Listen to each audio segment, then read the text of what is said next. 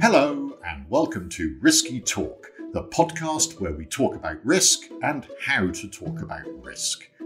I'm your host, David Spiegelhalter, and this episode is all about communicating evidence and data to the policymakers running the country.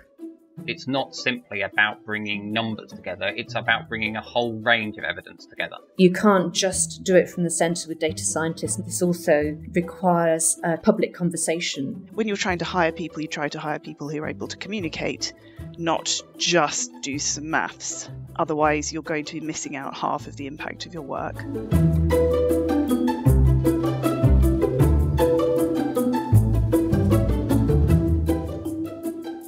The UK government has recently been brandishing the catchy slogan, "Data, not dates," to explain its approach to easing out of lockdown.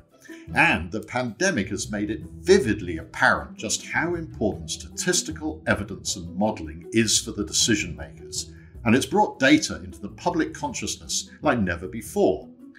But the government appetite for data is not new. In fact, we're recording this shortly before the Census Day in England, Wales and Northern Ireland. The census is a great example of the kind of data policymakers and governing bodies rely on.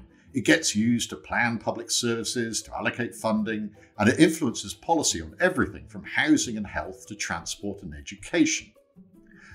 Politicians and civil servants make decisions every day, and they need good evidence and data to support them, to design appropriate policies, but also to evaluate whether policies are working.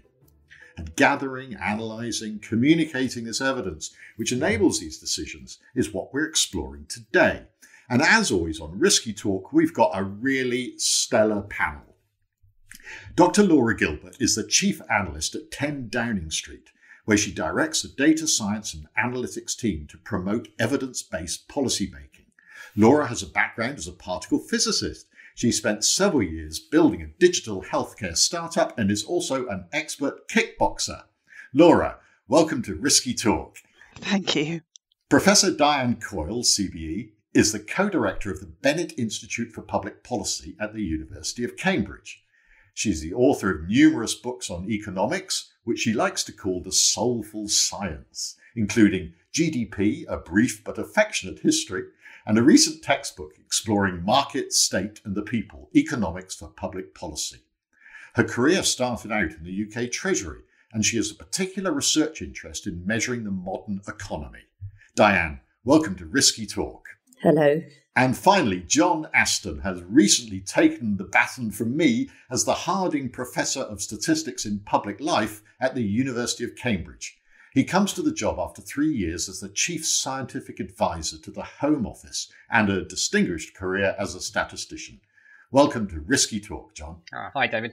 Thank you all so much for taking the time to join us. Okay, as usual, we like to kick off by exploring what you're aiming to achieve. What are the objectives of communicating evidence and data? And as always, I want to ask, are you actually trying to inform people or are you trying to persuade them? So, Laura, can I come to you first? Your team at 10 Downing Street was created fairly recently, and I believe you're the first chief data analyst they've ever had. So why was the team created? What are the goals of your work there? Well, the overarching aim is to improve the use of evidence in government decision-making, which is obviously quite a broad target to hit. But it does really encapsulate, I think, a strong intention to really make use of technology and improved sort of scientific methodology to make sure that we are making the best decisions available with the evidence that we've got, and also improve the way that we collect and generate evidence and data. So it's a lot of it is around building evaluation into the kind of policies that we're designing. So I think that the largest part of our work tends to be making sure that when there's a policy decision coming up, we try to find out what evidence is available, generate any new data we need to get our hands on. We work closely with departments who, of course, are able to be quite independent. So there's a lot of relationship forging to try to knit together our analysts from our group and analysts out in departments to sometimes build models together, sometimes QA existing models, and make sure that we're all on the same page so that there's a real equality of information on the analytical side before the sort of various options are presented to policymakers. So we very much try to inform the policymakers of what the options are available, what's supported by data, what we think are reasonable choices to take, and then allow them to decide. Okay, so you're informing them about what are potentially reasonable choices, but you're not pushing them in any particular direction. That wouldn't be our role, no. No, exactly. So can you allowed to tell us what sort of areas have you been working on? Any examples? Yeah, well, we really try to get involved in all major decision making that we think has got an evidence backing. So large areas of work at the moment would be around net zero. There's obviously been a lot of public service backlogs that have got worse due to COVID. So trying to figure out the evidence behind what kind of impacts we could have that would improve that situation as COVID hopefully draws to a close. The levelling up agenda is something that we're obviously working on quite hard. So really anything that's going on in the departments that needs a central decision. Yeah, you've launched these number 10 innovation fellowships. I mean, you want to bring tech data figures into government. Are things are really changing about the attitudes to data? Well, I think significantly, yes. The innovation fellowships are obviously trying to bring in technology innovators. We've also started a new program which will be announced fairly shortly around bringing in data science expertise to work with us, and also the Office of National Statistics on the sort of very granular data that they collect. And those programs really are designed to try and bring in a lot more outside expertise, a lot more viewpoints into the conversation, and to try and speed up the rate of change, I think, really, because it's an old system with a lot of history behind it. But there's very genuine drivers from right at the top to make decisions really defensible, really well backed up by data, and to make sure that when we do fund things or when we do make decisions, we measure and adjust depending on how they're going. Great news. Dan, can I come to you? You're an economist, and economists love data, and you spent your early career in the Treasury. What do you see as the importance of collecting, analysing, communicating data to policymakers? I think it's incredibly important that they use the data, but also that they understand the limitations of the data and what is not being adequately measured. And some of that is that we could do with a lot more data being collected than we have. So, for example, about air quality in different areas, because we have understood what an impact that's had on people's prospects during the pandemic, for example, or understanding better local transport connectivity or broadband access. So the granularity of the data we collect about infrastructure is very poor. So I'm all in favour of resourcing that much more as a sort of public good, a key bit of the national infrastructure in itself. But I'm also concerned that people using the data understand its limitations also. You mentioned my book on GDP. That's a great example, because the media and politicians get quite worked up about the quarterly change in GDP, and it might be a number like, recently -2, but normally plus 0.3 or plus 0.4. And the uncertainty around that is very large indeed. So the revisions might be sometimes 0, but sometimes as big as the change itself. And this changes the stories that we tell about the economy. So recessions have been revised away as the data gets revised subsequently, and we're just putting too much weight on it. The one place where you can see that is in the Bank of England's inflation report, where they publish forecast uncertainty, but also uncertainty around the past. So even at the moment, particularly at the moment, but in normal times, there's just great uncertainty about what growth in GDP actually is. And that's because it's not a natural object. You're not trying to measure a temperature somewhere. It's a concept. Lots of judgments and lots of detailed information that go into its construction.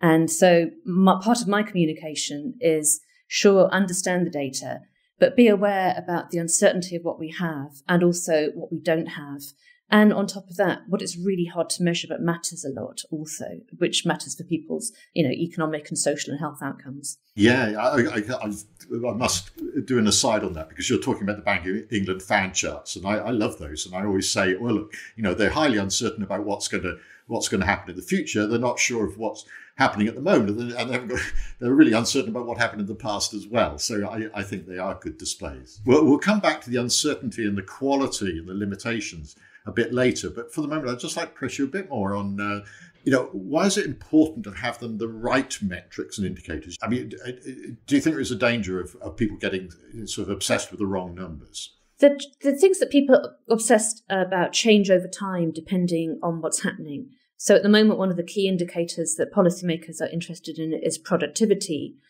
And that's because it's low at the moment. Sometimes it will be the balance of payments or the unemployment numbers. And so it reflects the changing concerns and pressures on people. And that's a way, I think, of understanding that the lived experiences of people around the country matter to inform you about the salience of the different kinds of data that you're looking at. And so you can't just do it from the centre with data scientists, magnificent people as they are. This also requires a kind of public conversation, a two-way conversation, not just that we're communicating what the data is telling us, but that we're hearing back from people who are experiencing what's going on, what matters most to them. Oh, well, I can't resist asking you then about the issue of opening up data for public consumption to much wider audiences for them to look at. I mean, you've written a report on the value of data. How important do you think that is, that actually there are more people looking at the data than just the government experts? Oh, really important. I mean, not just because we want other people to understand and hold to account policymakers, but because they can do really useful things with it. Loads of examples in transport of people who have had access to data sets and delivered really useful online services on top of that. So it's a way of growing the economy. And one of the things that I'm interested in the data debate is who is allowed to access what data and for what purposes. And I think we need to really get into the weeds about those kinds of permissions and therefore opening up much more data for use. And even within government, the Office for National Statistics is developing a platform where government itself can see much better what is going on by being able to join up different data sets. But, obviously, as you know well, there's that trust and legitimacy issue to be worked through. Yeah, absolutely. But I think this is so important. And COVID has shown the value of having downloadable data because people have done extraordinary things with it. And I think it's really proved that lesson. Okay, John, can we come to you? You were Chief Scientific Advisor to the Home Office up until last year. Well, I'm sure there wasn't much to do there. They're responsible for immigration, policing, the legal system. But yeah, I'm sure you had a little bit of work to do, and some of which, or most of which, you probably can't tell us about. But never mind. What were you actually aiming to do there? And what kind of evidence were you working with? And who were you communicating to again? So I think the most important thing that we were trying to do there was to bring evidence to the table so that any decisions that were being made could be informed by the evidence. I think there are lots of people in the Home Office and outside who bring really valuable insights into what is going on, and policymakers, so that's both the ministers and civil servants, have to make decisions on a daily basis about a whole range of things. And making sure that they have the best evidence available to them in those decisions, noting that there are all sorts of pieces of evidence that need to come into any decision, is really important. And so my role was to make sure that they were accessing that evidence, and that also that I was there to challenge their thinking in ways so that you didn't have a sort of groupthink mentality of this is the only evidence that we ever see, and therefore these are the only policies we ever determine from it. Part of it was to make sure that they were seeing other evidence that could come from other places. So again, like Laura, presenting a range of possibilities, exploring the options, informing rather than persuading. Is there anything you are allowed to tell us about? Well, I mean, I think that there's lots of good examples. I think immigration is a very good one. I think there's lots of data that comes in about immigration, but it's a very difficult area because there is not only simply numbers. These are people, And it has lots of implications in many different areas beyond simply people crossing the border. And I think that one of the things that I found in the Home Office that was most important was that it's not simply about bringing numbers together, it's about bringing a whole range of evidence together and really trying to integrate evidence from the social sciences, the economics, as well as numerical statistical information. Laura, what do you feel about that things aren't just data, that we have to add in evidence from other sources as well? Yeah, I mean, I feel very strongly that's true. That there have been quite a few very interesting points that have come up from Diane and John.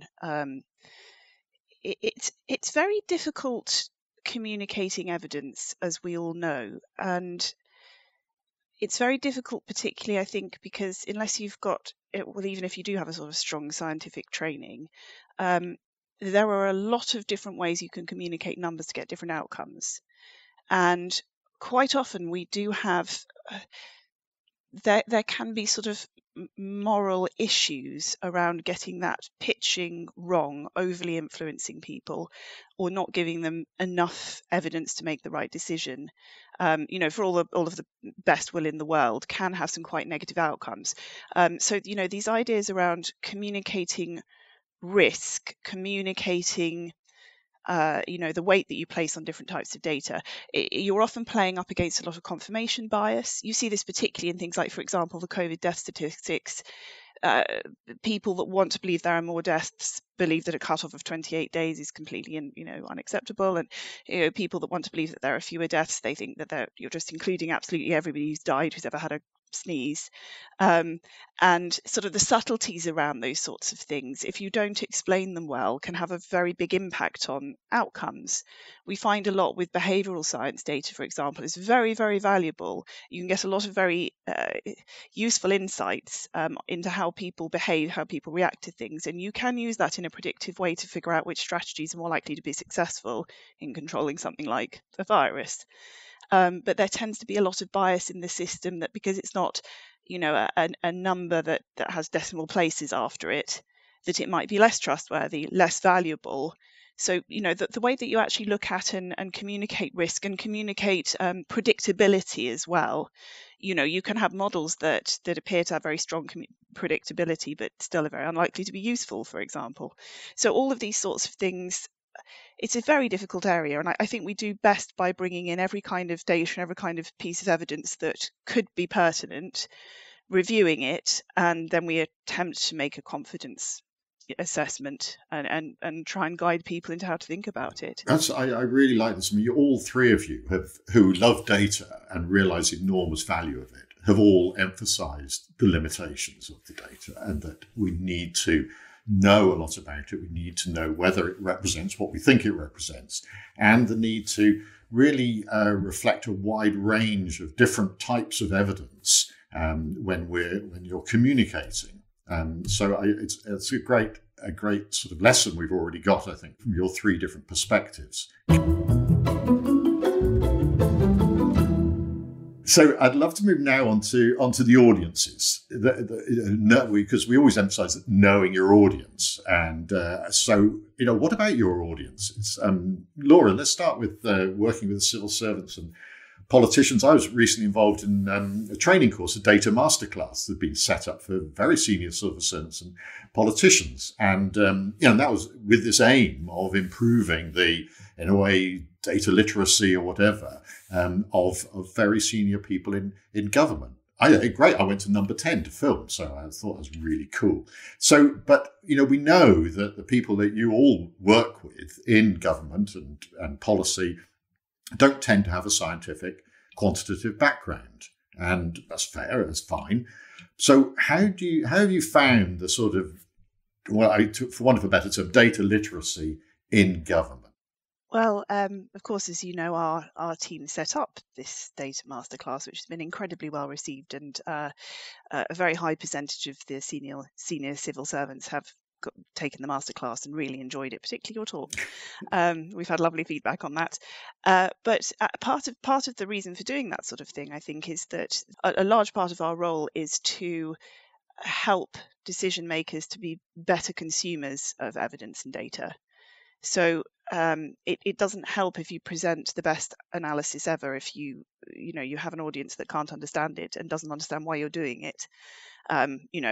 So I think there's a lot of work involved in working with people who really do want to make the best decisions and perhaps don't have the background for it, to improve their understanding. And that's just a key part of the job. When you're trying to hire people, you try to hire people who are able to communicate, not just do some maths. Otherwise, you're going to be missing out half of the impact of your work. So it's absolutely crucial. And you have to be able to take into account people's implicit biases and also their motivations, what they are, what they're tasked with doing before you present them with the evidence that you have, I think, if you want a good outcome. Do you check whether people can actually understand what you're showing them? I'm thinking of all the sort of graphs that went up at press briefings or whatever, which were, for everybody. And I sometimes feel that certainly early on that those weren't really checked for whether anyone had any clue what they actually meant. Well, hopefully you'll have noticed the understandability and uniformity of the slide packs going up in recent times. Was that yeah, good. Who have we got to credit for that? Because they really have improved hugely. Yeah.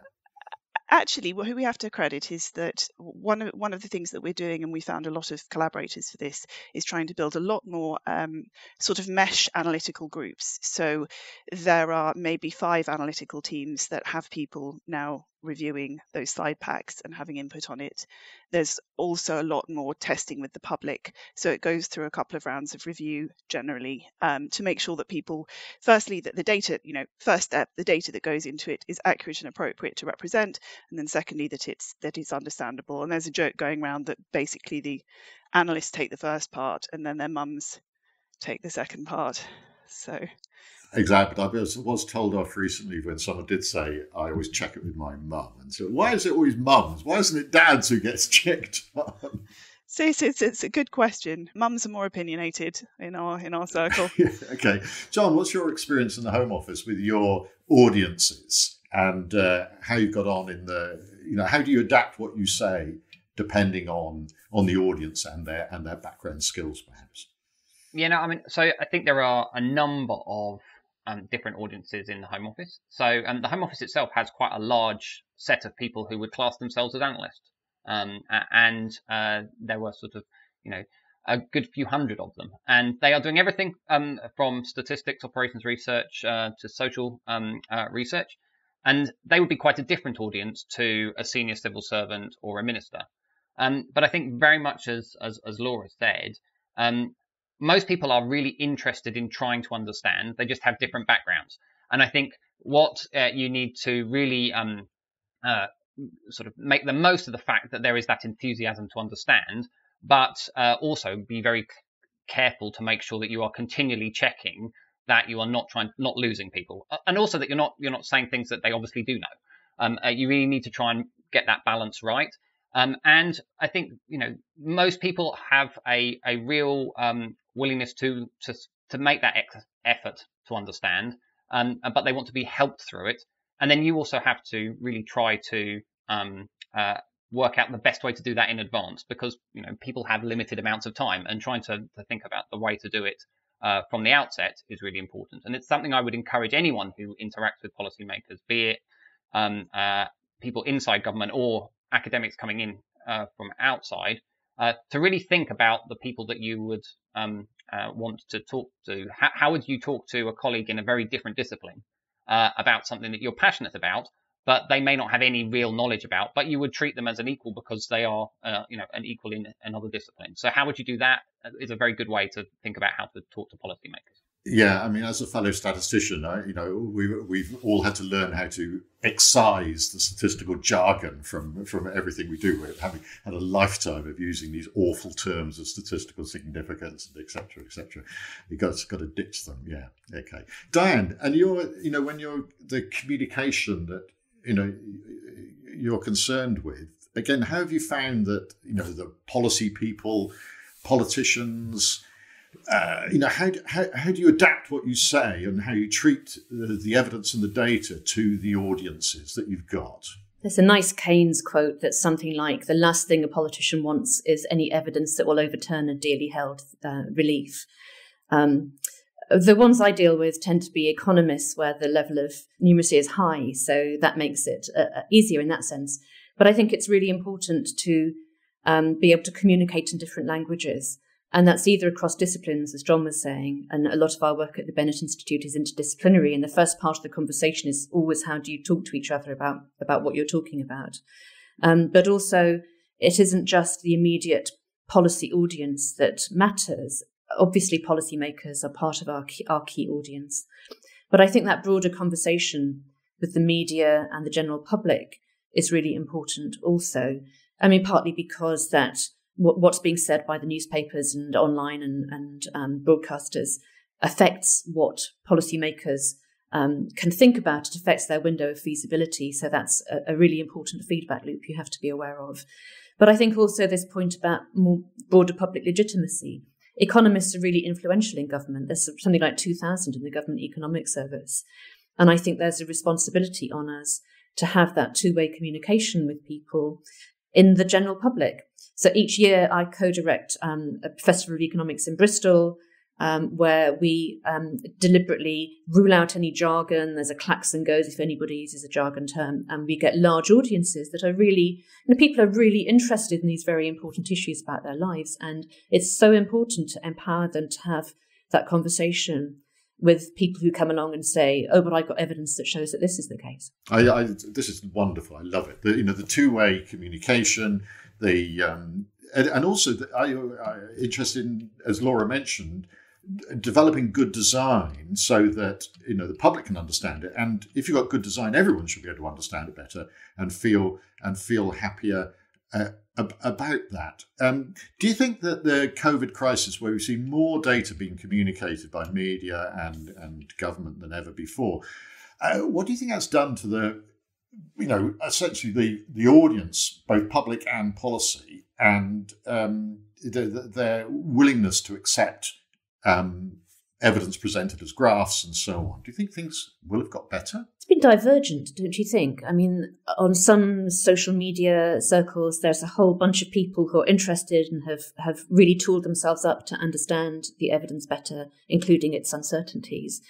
And then a different audience, which is happy to believe all kinds of quotes, fake news that are being spread by people. So that sort of broader audience would be the one that concerned me more at the moment. And, one of the great things about the online world is that we have created a whole community of well-informed amateurs who can bring their own expertise to bear. And we get all of that insight in addition to the professionals who are doing it. And that's fantastic. But there's this other side of it as well, which is more troubling. Ah, yes. I mean, I've learned a huge amount from as you said, the amateurs out there on social media, and I follow a large number of them. I mean, we could go on to misinformation and dealing with it. Yeah, well, okay, why not? Okay, that is an issue because there is an audience out there that is clearly susceptible to misinformation. Any of you got sort of strategies that you've been specifically using in order to counter misunderstanding? Laura? Yeah. Well, we don't face this exact level of, the kind of anti-vax style 5G conspiracy obviously isn't going on heavily inside government. But what I think you do find is quite a lot of confirmation bias. So it's difficult to know how applicable that is to the real world, but we use a lot of visualization, a lot of sort of interactive visualizations that you can run your own sensitivity analysis effectively, as in people might have assumptions around murder rates that and how they relate to deprivation, for example, that aren't actually played out, but they're strongly held because it's the impression that we have of the world. So actually giving people a tool where they can view it and then they can make changes to the system and see how much impact that has on the outcomes, that tends to be a very good way to get people to effectively self-challenge their assumptions. And I think giving people tools that that are well thought out, that attempt to communicate some idea of risk and uncertainty, and give them a way to interact with the system, people are much more receptive to changing their underlying assumptions if they can see it themselves than if you just tell them. So we tend to focus a lot on sort of putting the tools into the hands of the person that needs to make the decision. I really like that. But so allowing people to play with the what ifs allows them to check the assumptions, and so in a way you are recognizing there are misunderstandings, confirmation bias, and you want to be able to allow the tools to counter that. Yeah, Diane, what do you feel about dealing with misunderstandings or just pre-assumptions? So this is how it is. There are some lovely tools out there. The Institute for Fiscal Studies has a nice one where you can work out where you are in the income distribution. And I've used that with students, and often they're quite surprised about where their families turn out to be. So those kinds of tools are fantastic. But many people don't have the inclination or time to do that. And a lot of the conspiracy theories or fake news are playing on very understandable concerns and fears that people have as well. And so I've started to think about it in terms of storytelling and that kind of communicator who are very far away from the scientific roots that we all have. But if you think about someone like the late Hans Rosling and the way that he was able to turn that statistical rigor into very understandable stories that spoke to people, then that might be a fruitful way to think about this when you come to the broader public. Exactly. I mean, we discussed that a lot in our group about the role of narrative, about embedding the data in stories. Can we talk about that a bit more? Because I am, I always the standard cliche is that data doesn't speak for itself. We have to give it meaning by embedding it in some sort of context or narrative. Can I ask any of you, how can you do that and tell a gripping, in a way, story without pushing people into one way of thinking about things? I think this is a challenge I feel we're stuck with all the time. I'd love to know how you manage to deal with it. How do you be sort of interesting and vivid at the same time, not tell such a gripping story that you're pushing somebody? John? So I think for me, there was always something about the fact that most of the time the subject matter in itself was interesting. It's not that you had to convince people that this data was about something that really they weren't interested in. And I think that somehow to make sure that you were bringing in, again, the other evidence that comes from other sources can really help enliven that debate. And I think as long as you're fair in terms of presenting the information in an informed way on both sides, and then helping people to understand what is happening, what the information is saying, particularly what the information isn't saying, and what you can do to go about and get further information that could help answer some of the questions, and really understand what the questions people are asking are, rather than just trying to give information. If you can really understand the way that people really want to understand what their questions are, if you understand their questions, then you can give the information in a way that really is exciting, but doesn't necessarily persuade one way or the other. Okay, John, tell us about tumble dryers. How did you make tumble dryers vivid and interesting? Well, so tumble dryers were vivid and interesting. So, I mean, I won't talk about the specifics around tumble dryers, but there was a risk around tumble dryers, and there was and people were genuinely worried about whether they should use their tumble dryer or not. So, sorry, what was the risk of? What were they going to do? So the risk of fire. So there was a while back there was some serious concerns around whether they were using tumble dryers were risky, and I think there was a lot of concern in government about really understanding what that risk is, and really understanding because fires happen in normal circumstances anyway, and you're really trying to understand whether there was an increased risk for certain tumble dryers. And that actually had there were real impacts. You could see it in the media. People, were losing their homes because of fires, and therefore people, rightly got concerned about this, and therefore trying to make sure that was, well understood, but that the real uncertainty around those risks and what those risks were, and how to communicate those risks, was something that became actually very interesting to a number of people. Yeah. Laura's mentioned this idea of a way allowing people to play with the data. So that brings us on to this idea of dashboards and making data available to everybody, and maybe some models so people could do what ifs. I think I'd like to explore that because of this, as Laura mentioned, this huge move towards integrating data from different sources, putting it on people's desks. Laura, where do you see this going? What's the importance of this movement? Well, the main purpose is around information equality. So making sure that everybody has the same fair view of all of the available evidence. And that gives you a lot of space to incorporate expertise into the sort of translation of that into real life.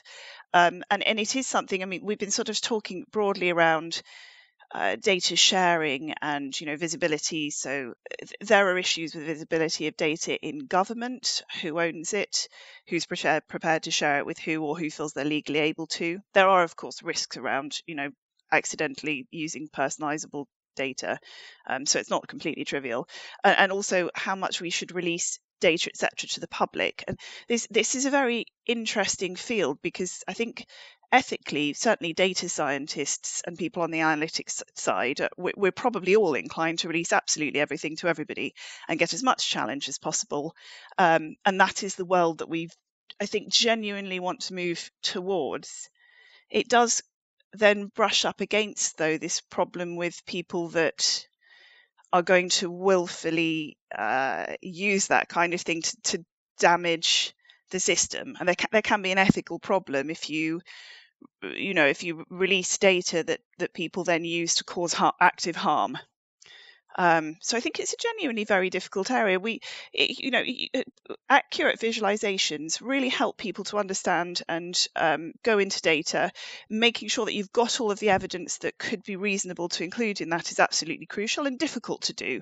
Not trivial, but very much the way the system needs to move. And I see certainly within government and expert advisors, etc., in the not too distant future, almost all evidence is very public. But it definitely is a challenging environment to do it in at the moment. There's a high perception of the risk every time you come up with what you believe is a well QA'd model, with good data in it and the best sort of assessment of the risks and expectations around it.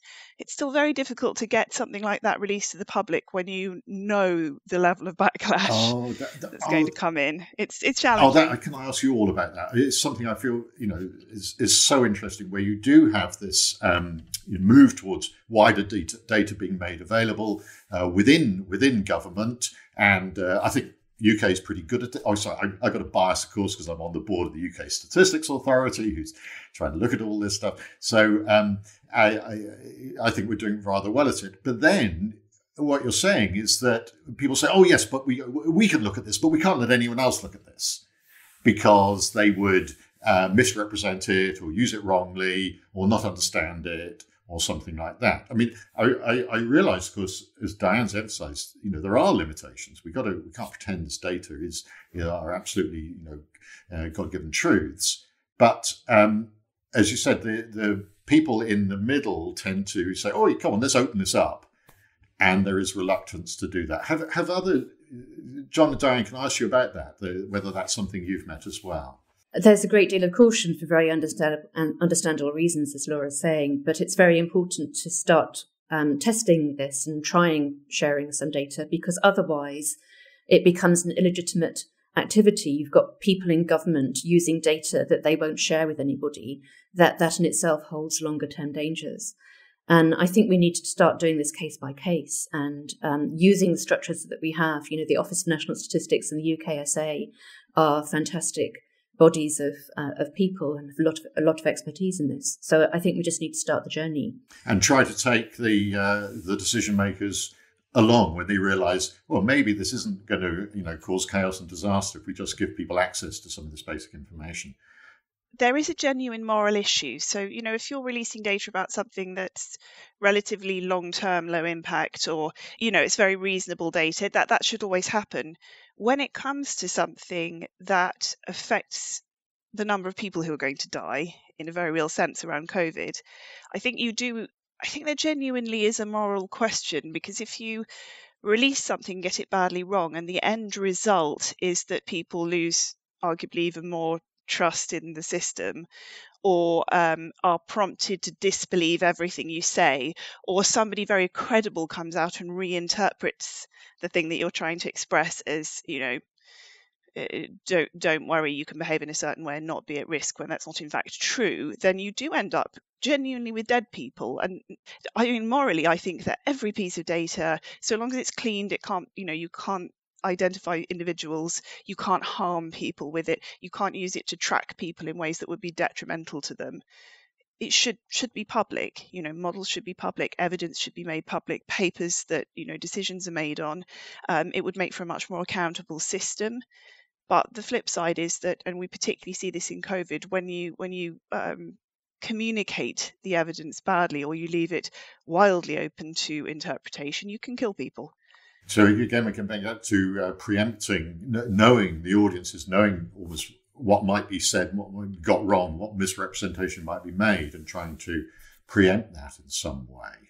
If anyone knows how to do that. Yeah, exactly. John, any ideas? No, I mean, I think there is something about timing, and there's something about I think there's often a view amongst people that it's an all or nothing, and I think you can it doesn't have to be all or nothing. It can be slowly, carefully done, and more data is released. I know that certainly there were times when being able to have the freedom of the conversation in order to be able to really kind of go into the data, really understand the models, really have those discussions with both those who are building the models, but also the policymakers who are going to use those models, was really helpful to be able to do that in a quiet, understated way. But then I do think that, at some point in time, it would be very valuable for that to then be, there to be the assurance that that was done well by the data and the models being released. I think it's a matter of timing. And I think that getting that timing right can assuage a lot of fears. But it is always going to be, something where people are going to worry about what other conclusions other people will draw from their data. But the more we can get into a mindset of that's a good thing because it actually helps us understand what's going on, then the better.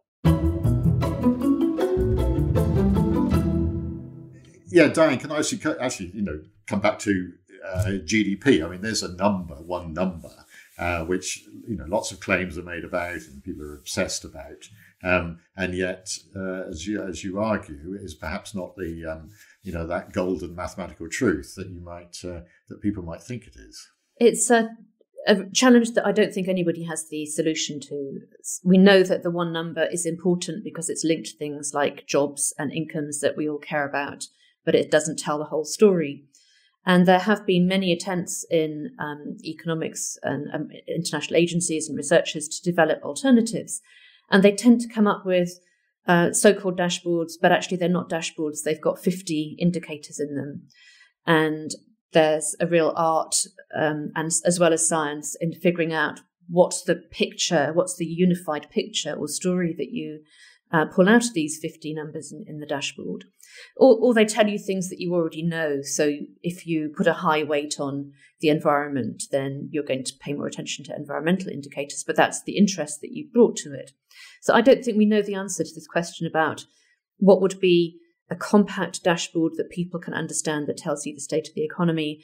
It's not going to be like the Star Trek control room with Mr. Spock able to grasp all of those multiple numbers and visualizations in one go.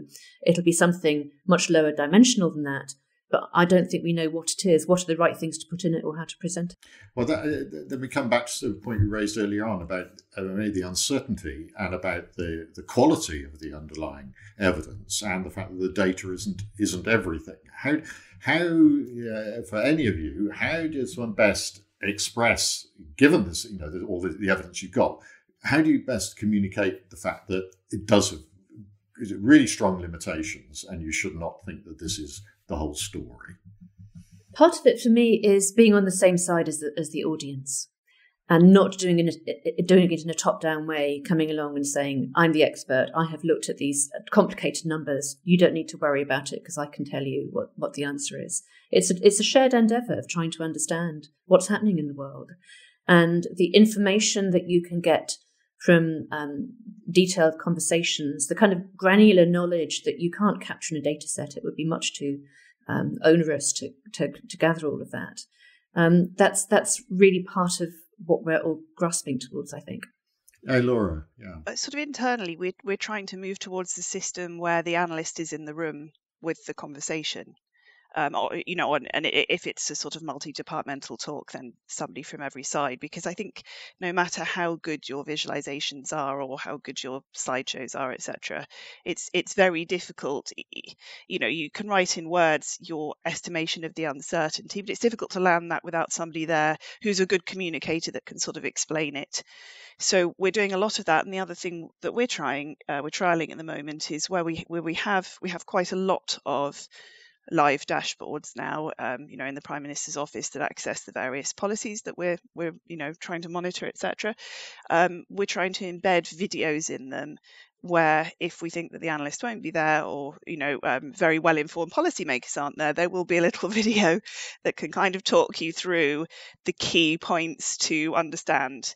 So it sounds trivial, but it gives you that human interaction. But I love the idea of you do some analysis, and a little head pops up and say, "Oh, no, I wouldn't take too much notice of that. I wouldn't trust that number if I were you." Well, it will say, if I draw your attention to this kind of area, you'll see, we don't understand this very well, but we are fairly confident about, this other. So I think analysts, if they're doing their job well, should have a very good idea of where the strengths and weaknesses are in the system, and that gives you an opportunity to engage the audience as they're looking at it. It might fall flat, but we're giving it a go. What you're saying, though, is that the people actually know about where the numbers come from and how much weight you should put on them should be there. You can't beat the words. It should be up there. Yeah. Up there. Yeah, John, how do you communicate all this? I wouldn't say just uncertainty. It's more just the fact that you have not got the whole story. And I think that while most people would love it if you had the whole story, most people in their normal daily lives realize that no one has the whole story. And I think it's getting past that initial reaction of, well, what's the answer, to, as both Laura and Diane have said, that you want a conversation about it that actually brings things out. And most people, if they are really trying to do a policy well, want to know where you don't know things, because they want to know where they might be surprised, or they want to know, well, if this is a bit uncertain, then I'm going to have to be slightly careful if I base my entire policy on it, if you're saying that this is a bit uncertain. So while the initial reaction for people is, well, give me the answer, in reality, most people, after a few seconds, realize that that's actually never going to be the case. So let's have a proper conversation about it. But it's having people who are prepared to have that conversation in the room in order to be able to do that. Some institutionalized humility, I think, is what's needed here. Oh, Laura, yeah. Sorry, just on that, there's also a lot to be said for actually building in evidence. So, if you have a policy where you genuinely have a lot of uncertainty about the outcomes, and sometimes when you're designing a policy, it's going to be something where there's really no evidence at all, but you kind of common sense suggests that this should work. That's where the policy design becomes very important. You need to put scientific measures into, can we track, the outcomes as well as how well we're delivering? Can we come up with some system to prove how well it's working? And, in advance, suggest adjustments we might make. Can we test it differently in one place than another? Starts to become really important. Oh, we've got to have another podcast on this. We can't start now. We're nearly finished. But, Sorry. It's so important. It could go on for ages about the importance of evaluating as it's going along, adaptive policies. And anyway, sorry, have to do that another time. Okay, I'm going to wind this up now.